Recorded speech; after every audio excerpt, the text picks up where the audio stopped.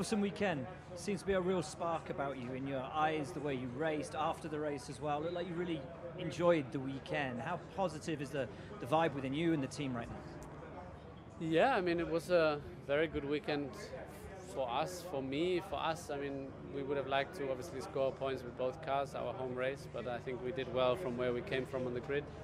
And for me in particular, with the experience I had on Sunday, so yeah, nothing was wrong with that weekend, and we'll see what we get here.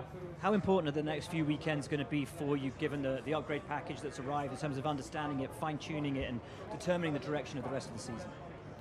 The direction of the season? Yeah. Important. I mean, I think we did a step forward. I think there were still some things that we need to correct and fine-tune, which probably, hard to say now how big the impact will be, but they will probably help us to be more competitive.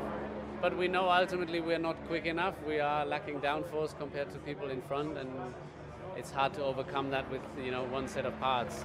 Other people are not sleeping either, so yeah, it will very much depend on what the next step brings to the car, because then we will see where we are till the end of the year, and then at some point it's a compromise between this year and next year. Money is, I don't want to say tight, but in terms of how much you would like to spend to develop the car, you need to be a bit more strategic than the last years. McLaren have already said no big upgrades for them for the remainder of the season. For us, so there you go, they spend the money on next year.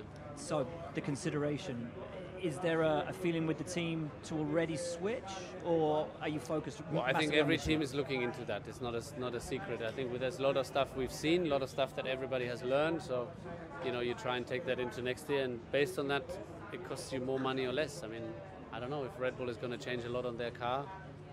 Maybe not, because their car is by far or by a little bit the best.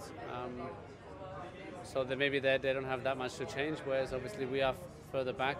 You could argue there's more potential to change, which also costs money. So we will see. I think it will be interesting. But yeah, I think you will not see huge packages arrive every race like it was in the past.